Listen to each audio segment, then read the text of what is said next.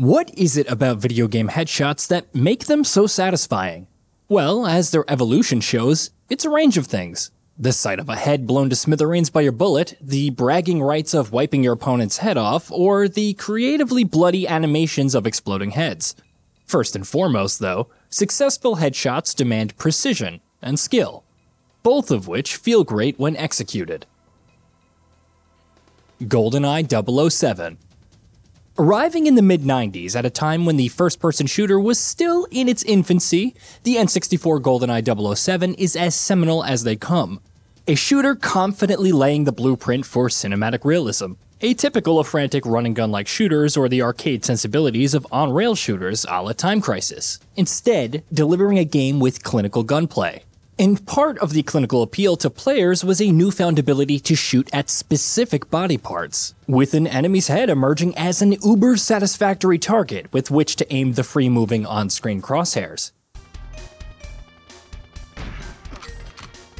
Whilst not the first game in history to offer headshots, it certainly raised their status as a demanding skill, owing in no small part to the player who achieves the most headshots during a multiplayer bout being bestowed as most professional. House of the Dead 2. 1996 original House of the Dead deployed an on-screen targeting reticule to aid players as they blast limbs off of lurching zombies. 2002's House of the Dead 3's glinting bullet impact animations, while certainly impressive looking, were a tad distracting as their on-body muzzle flashes took players' eyes away from the gory details. 1998's House of the Dead 2 is one that nailed the balance. Shredding extremities off of the undead required precision, with the players visually stimulated by flailing bloody viscera. Headshots especially felt supremely satisfying. Shooting an enemy squarely between the eyes and blasting their head clean off was a marker of skill. But anything off-center looked fantastic too, with exploding bits and skull and brain blowing chunks off the sides of zombie heads. Resident Evil 3 Nemesis. The year is 1999, and headshotting the undead is now a staple tactic for survival thanks to Capcom's marquee horror series.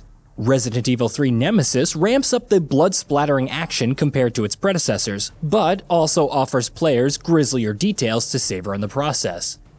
Blood-red holes of gaping bullet wounds are now visible on zombie faces, giving pretty rewarding and informative visual feedback to the player as targeting the head is the most surefire way to survive. Enough shots will blast the head clean off, but it's perhaps the game's zombie dogs that provide the most exhilarating thrill. Shoot one of these guys straight between the eyes and the poor mutt will explode. Half-Life 2.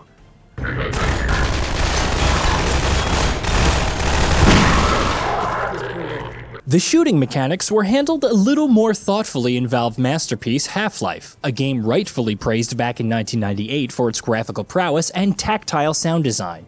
By the time of its successor's 2004 release, hitboxes were growing increasingly refined, with enemy body parts now programmable to consider the defensive capability of armor and helmets, with exposed body parts yielding stronger damage potential.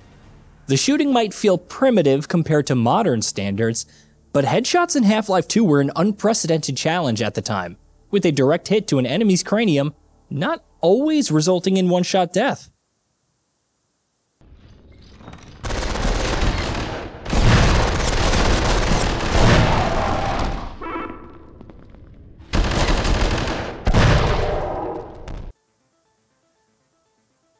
Gears of War. Arriving at a time when ultra-competitive online FPS multiplayer was surging in popularity, Gears of War offered skillful marksmen a chance to prove just how much better they were than their opponents by decapitating them from 150 yards. Save for a handful of FPS titles, headshots were largely portrayed as a novelty, and despite Unreal Tournament's headshot kill sound popularizing the headshot, it also undermined the skill required. Come 2005's Gears of War, players who managed to strike an opponent in the skull with the longshot sniper rifle were rewarded with a nifty plus 175 points, acknowledging the ability of the player. Importantly, headshots delivered an exceedingly visceral exploding head animation too, complete with blood pumping out of a headless torso as it stands motionless before stumbling to the ground.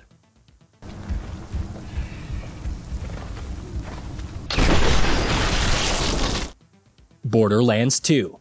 The Borderlands series doesn't take itself too seriously. Instead, it toys with the tropes of a first-person shooter despite guns handling with tactile prowess. Famously, 2012's Borderlands 2 toned down the gore of its predecessor with a gore toggle, later added by Gearbox to appease fans' demand for bloody headshots.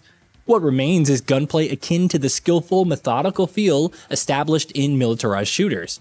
Player satisfaction is attained through trial and error with the game's bazillion guns and rifles. Landing on a sniper rifle befitting of your playstyle, perhaps between bouts of close-quarter gunplay, is supremely enjoyable. Max Payne 3.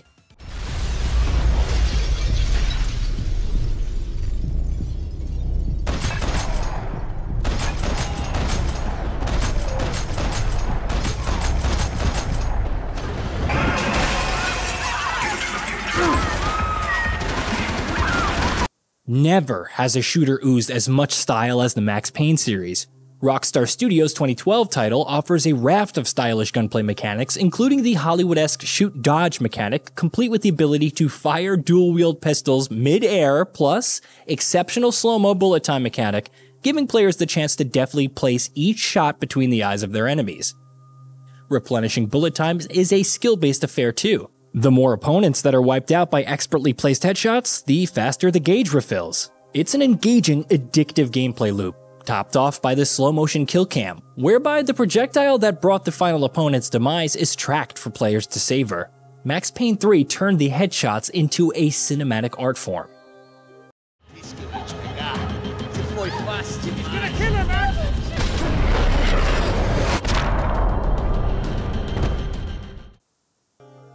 Fallout 4.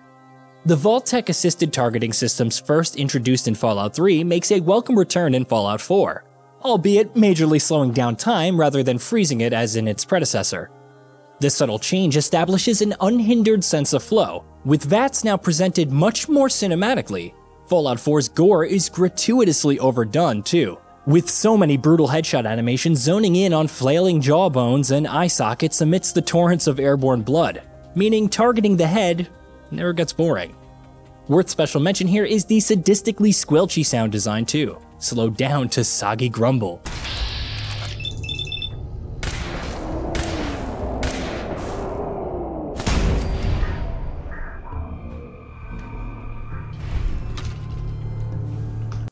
The oral and visual stimulants presented means it's difficult not to target heads every time VATS is engaged. Sniper Elite 4.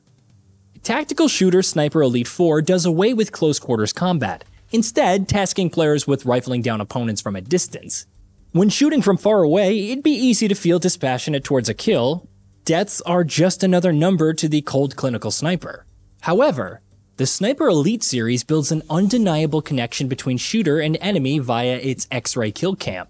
In slow motion, the in-game camera will track the trajectory of a bullet from the barrel of the rifle to the target's point of impact, cinematically peeling the skin back to show the anatomically correct bones and body organs inside whilst they're fatally ruptured and exploded. For headshots, the round, sounding like a jet engine as it laser beams towards an enemy's helmet before impact, showcases mega, detailed entry and exit wounds, with bits of brain squeezing through cracked skull, simultaneously encouraging players to feel some sort of emotion towards the soldier they just killed, while also providing ultra-satisfying movie-like death animations. The Last of Us Part 1. You're gonna pay for that! The Last of Us Part 1 features some of the most brutal combat encounters ever seen in video games. Headshots especially are savage, ripping flesh right off the face of the infected in action sequences that are grounded in realism rather than the gratuitous gore seen in other games on this rundown. The realistic savagery portrayed in the original has carried over, of course, and with it, gunshot impacts that feel unsettlingly powerful, especially when shotgunning a clicker in the face. Hey, did you know that we at Gaming Bolt upload new videos every day? Stick around, drop a like, subscribe, hit that bell, and let us know what kind of content you'd like to see in the future with a comment below.